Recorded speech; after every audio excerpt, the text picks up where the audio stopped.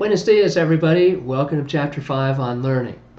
Now, we've got some key terms to go over in Part 1 of this lesson, and those include the definition of learning, classical conditioning in particular, the unconditioned stimulus abbreviated as a US, the unconditioned response abbreviated as a UR, the conditioned stimulus abbreviated as CS, and the conditioned response abbreviated as CR.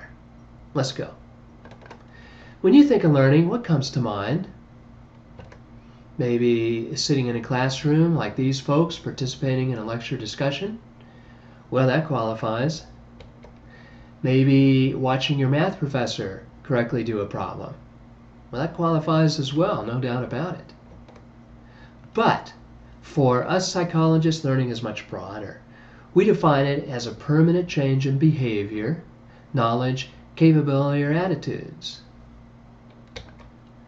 This includes learning how to bake cookies, how to swim, even how to develop and maintain successful relationships with others. You and I rely heavily on learning because we don't have instincts in the way animals have instincts. This giraffe mother knows just what to do when her newborn has not started to breathe. She'll kick it and roll it over until the baby opens its mouth. The mother didn't learn this. She had no experiences to draw on. She's never seen others do it in the wild. She doesn't wonder, am I getting this right? She does what she does. It is all she can do, and at the same time, it is the only thing she can do because of instinct. Learning and making adaptive changes has been key to our survival as a human species. It allows us to live and work in extremes from the bottom of the ocean to outer space. No other animal has this flexibility and range. A great deal of who you and I are and what we do is a result of learning. There's several major ways in which you and I learn. In Chapter 5 in these lectures, I'm going to focus on two of these: classical conditioning and operant conditioning. Now, classical conditioning is what we're going to do in Part 1 and in Part 2, and then Part 3 and 4 will be operant conditioning. We define classical conditioning as when an organism, that's you and me, organisms, learn to associate one stimulus with another. The first research program on classical conditioning was carried out by a Russian physiologist named Ivan Pavlov. Pavlov lived over 100 years ago, and he was studying digestion in dogs. He wanted to know how they salivated to food. Pavlov made surgical incisions in the cheeks of their mouths and collected spit in test tubes. How does food elicit a reflex of salivation, he wondered. And by the way, this is an actual image of one of Pavlov's dogs that was stuffed and preserved after death and now kept in a museum in Russia.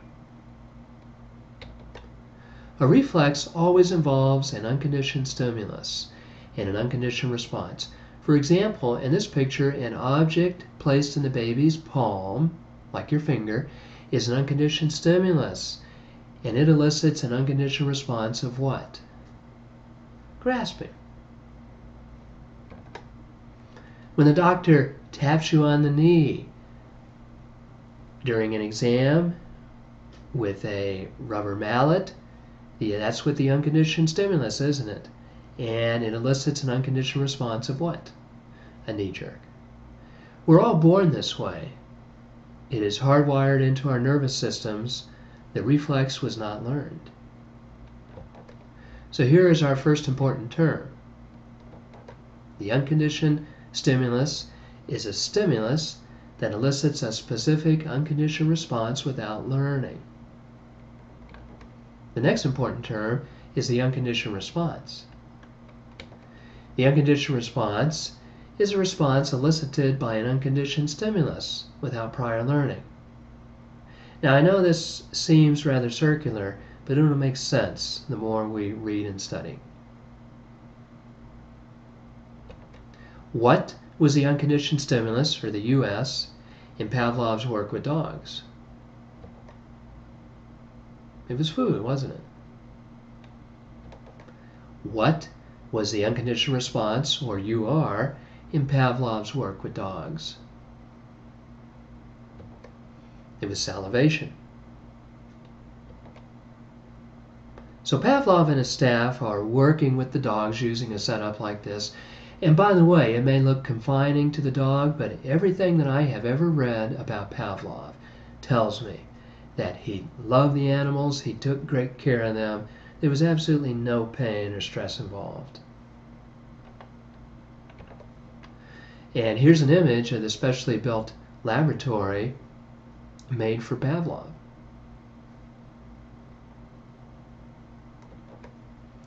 So they're working with the dogs, but it did not take long, however, for problems to arise.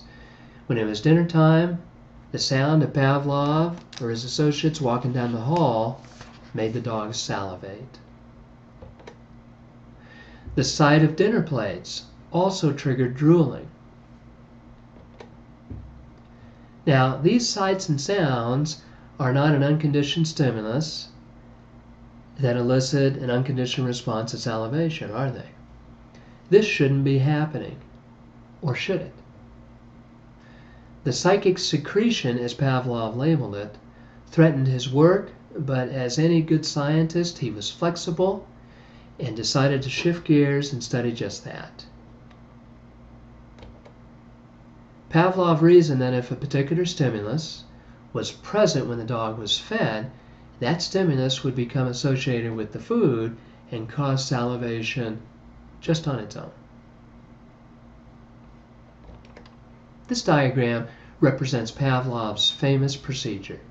Before conditioning, he would present food, which causes the unconditioned response to salivation.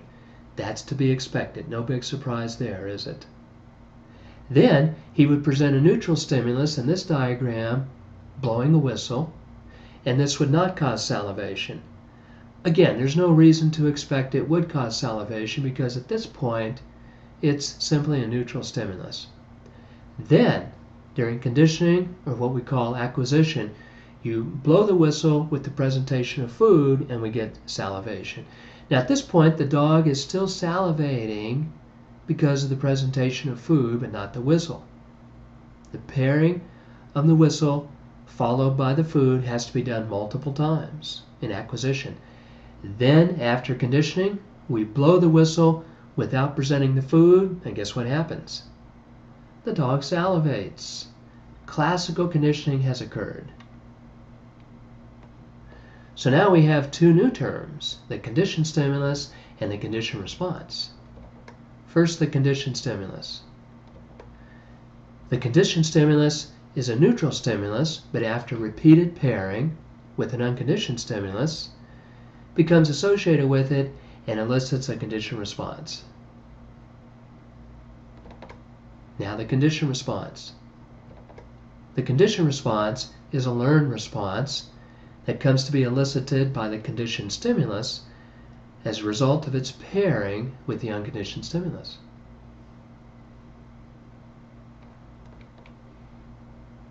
So pop quiz. What was the conditioned stimulus in Pavlov's research with dogs? In our example, the whistle. Sometimes he used a metronome. And most famously, he rang a bell. You'll hear this expression, Pavlov's dogs and Pavlov's bell. And when I'm discussing Pavlov and classical conditioning from here on out, I'll frequently say the bell as my example when referring to the conditioned stimulus. What was the conditioned response in Pavlov's research with dogs? Well, that would be salivation, wouldn't it? Well, this ends part one. We've defined learning, classical conditioning, the US, the UR, the CS, the CR. I know there's a whole lot of URs and CSs going on here. You'll have to read and study this some more, and we got more upcoming in part 2. So see you then. Bye-bye.